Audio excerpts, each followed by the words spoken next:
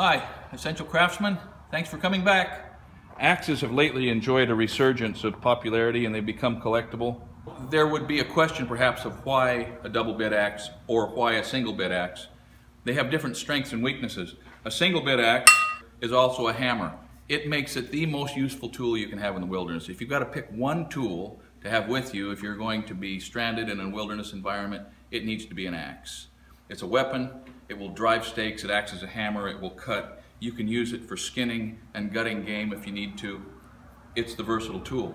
If you are a woodcutter, if you're falling timber, a double-bitted axe gives you the luxury of having one edge that's to be kept razor sharp at all times and one edge that's to be used if you know you're going to be working in close proximity to the ground, thereby in danger of dulling your tool. You keep track of that by flattening or putting a small notch at the end of the axe handle on either the dull or the sharp side, just so you can keep track of it. So without looking down, you know whether or not the perpetually sharp edge or the dullable, expendable, sacrificial edge is in close contact with the ground, so that the transition can be made in mid-stroke without stopping to look. This is an Olympic-style falling axe.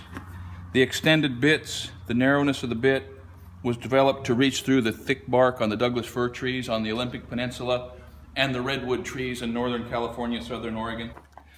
This hatchet is flat on this side, so you can hew a flat line, raising the chips. It's sort of a chisel on a handle, essentially, like a broad axe.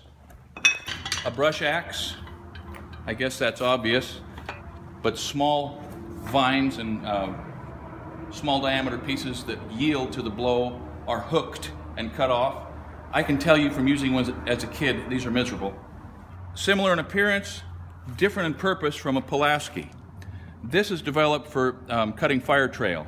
You can chop and you can grub. Handy tool in construction, concrete forming. This is an undercutter. When our forefathers were logging the forests, they had not yet figured out that the undercut, which directs the fall of the tree, could be cut out in a pie shape in section. Part of the reason for that was a crosscut saw was so hard to make cut uphill. So they would cut two parallel slices to orient the direction of the fall. Once the slices were cut into the tree, this undercutter was used as a chisel on a handle to chop the face out.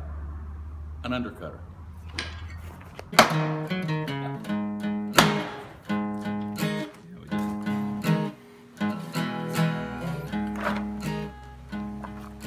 This is a log brand. This is actually our family's log brand. I grew up logging. My dad was a logger and a mill worker. This is how logs are identified before they were put on a truck, when logging was less mechanized than it is now, though it is still part of the industry. My dad and mom and my brother and sister and I have been devoutly Christian, and this signified the mark that was understood to have been sort of code for the Christians in the primitive church. It was my dad's choice for his logging brand. So here are examples of two chopping tools that can be used for the same purpose but are not intended for the same purpose. This is a boy's axe. It is Swedish, a nice little axe on a beautiful old handle for chopping wood. This is a splitting maul, 8 pounds. It is not for chopping, it's for splitting. Step back, Nate, I'll split that, I hope.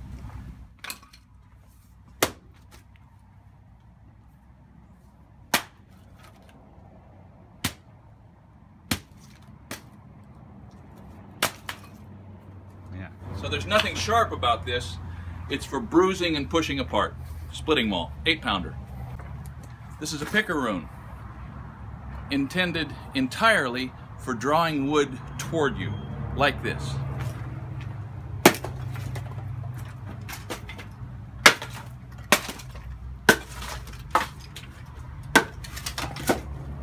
Yeah. This is a monster maul. It is a modern adaptation of a splitting maul. For the record, I hate it. The pipe handle is lifeless in my hand. I do not think that severe triangle is any better. It feels bad, but I never was able to break the handle out of this thing for my dad, and he appreciated that.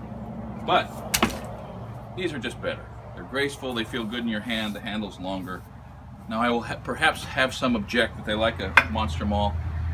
You're welcome to them. Splitting wedge. You get a piece that just won't split, start it in, use the back of the splitting maul. Keep in mind, as it upsets and those edges become less and less attached to the wedge, at some point they will come off, sometimes at high velocity. One final type of axe. This is a wire axe. This is what loggers used before they had cutting torches. You would take a double-bitted axe, it was entirely sacrificial, stick it slightly cross-grained into a piece of wood, hopefully on a knot, lay the cable across the edge of the double-bitted axe, and then simply chop onto the cable, onto the double-bitted axe. You can see how soft that is. That's probably pretty much pure wrought iron, way softer than the carbon steel cutting edge of the axe, and the double bit would cut the cable propelled by the wire axe.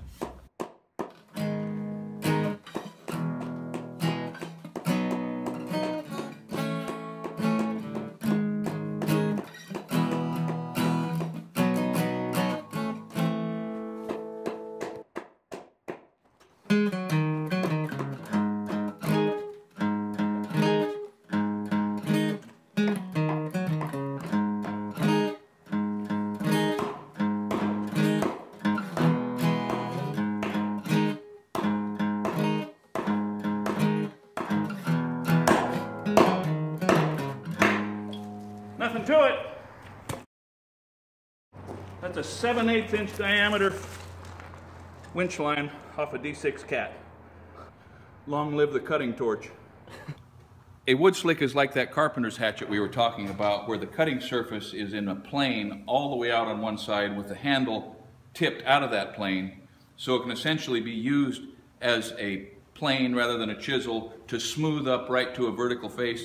Wood chisels are great tools. It should have a handle about 24 inches long. Froes. I seem to have 4 or 5.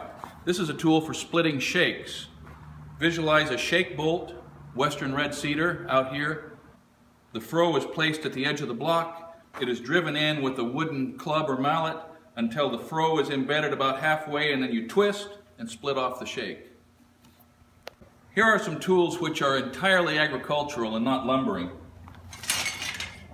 These are the blades to size for mowing grass or grain, wheat, oats, hay. Think of mowing a hayfield with these. I have 7 still on handles, I'll show you in a minute. This is a hay saw. When hay was put up loose in shocks, it would tend to tamp itself down over time.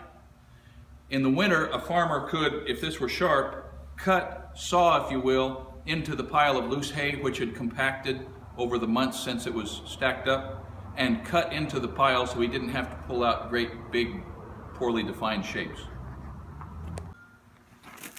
So this is a falling wedge, an early one, because now they're made of a very high density plastic. In between the steel wedges and the plastic wedges, magnesium was used. The reason for that was, if you drive a steel wedge into the back of a cut being made by the chainsaw and the chainsaw encounters the steel wedge, you have a lot of filing to do. But visualize the back cut on a tree that has the face put in it to direct the fall.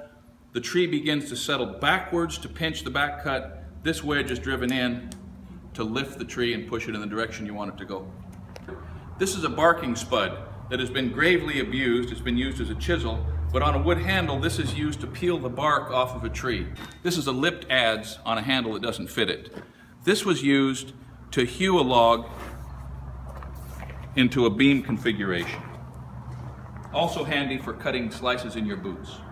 Grub hose, more adzes, post hole diggers,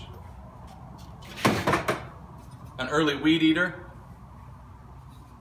weed whip it's called, digging bars, a modified peavey used. This modification allows you to roll the log up, hold it up so you can cut the firewood.